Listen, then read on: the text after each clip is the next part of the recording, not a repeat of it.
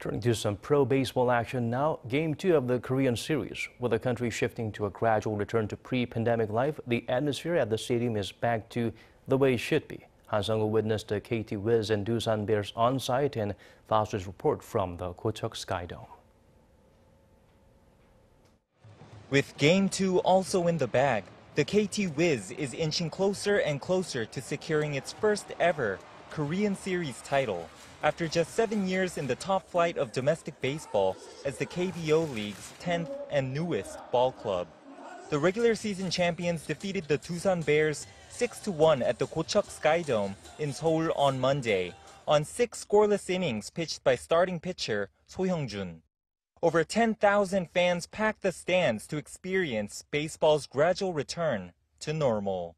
Starting November 1st, the KBO has been allowing 100% capacity fan attendance at ball games for the first time in over 2 years. But all spectators above the age of 18 must either be fully vaccinated or show proof of a negative PCR test taken within 48 hours. Medical exceptions are accepted as well. Mask wearing is mandatory, obviously, and cheering and chanting are banned.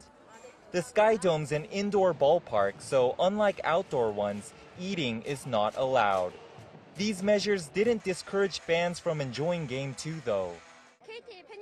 We've been playing well lately. KT's gonna win.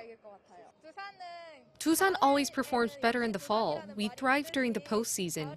I trust that this time will be no different. Despite losing the first 2 games, it's too early to count the Bears out.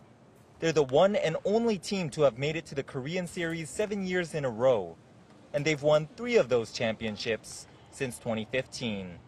Seong-woo, Arirang News.